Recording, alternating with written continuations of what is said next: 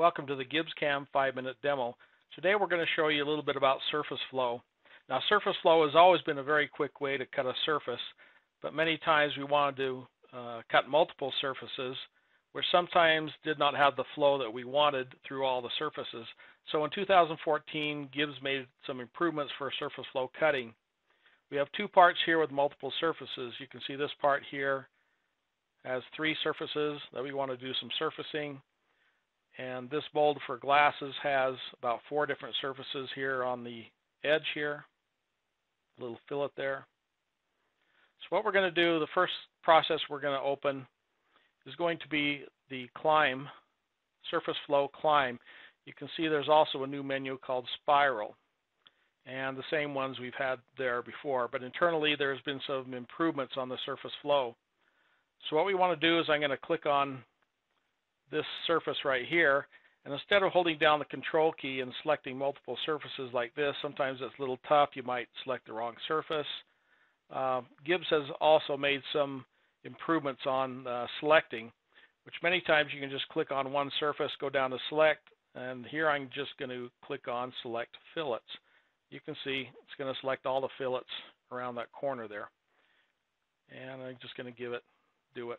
And you can see, if I zoom this up here, nice flow around the part there.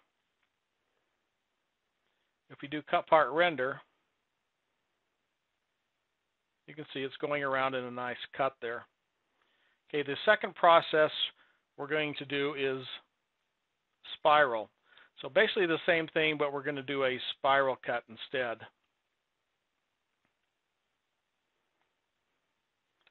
So you can see basically the same type of cut, but this time we're spiraling down as we go around the part there. Again, cut part render.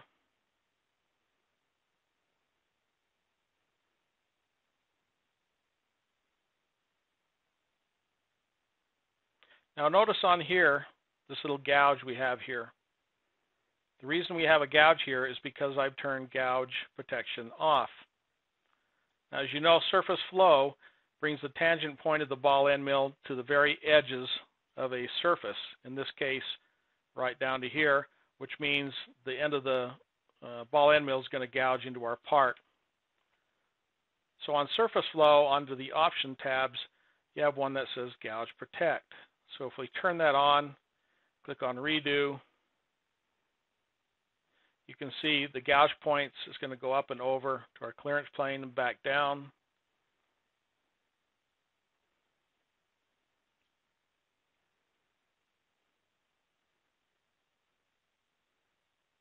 And you can see we have a very nice cut with no gouges in our part. The next process I'm going to show you is cross without gouge. The same surface here, same process, but this time we told it to cut along the short edge. And as you can see, it's cutting along the short edge around this part. You can see the tangent point of the end mill going to the tangent points there. Here's our gouge points again. It's going up and over those.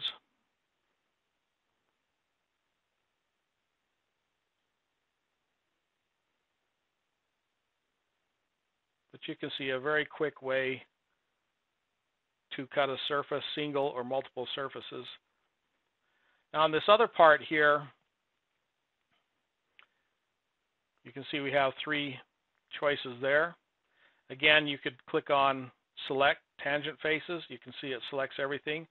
Or you can also hold down the control key and select the surfaces there. Normally I like to select the surfaces in the flow I want the tool to cut. And I'm just going to click on do it. And you can see we have a nice flow there.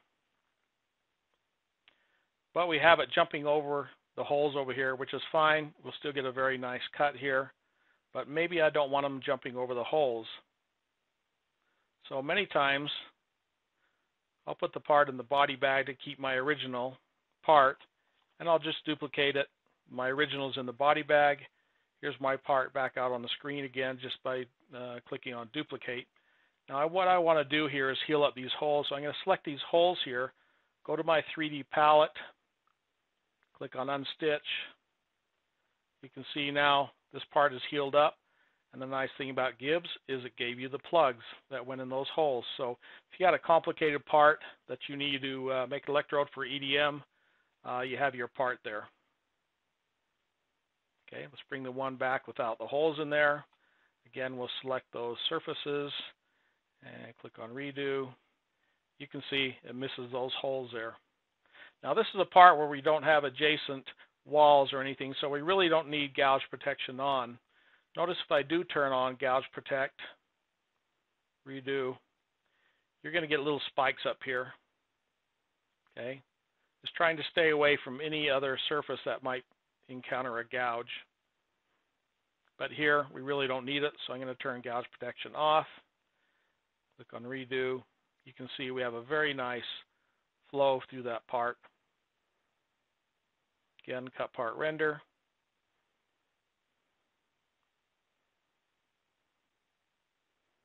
So surface flow is a very fast way to cut a multiple surfaces or single surfaces. Thanks for watching the GibbsCAM demo.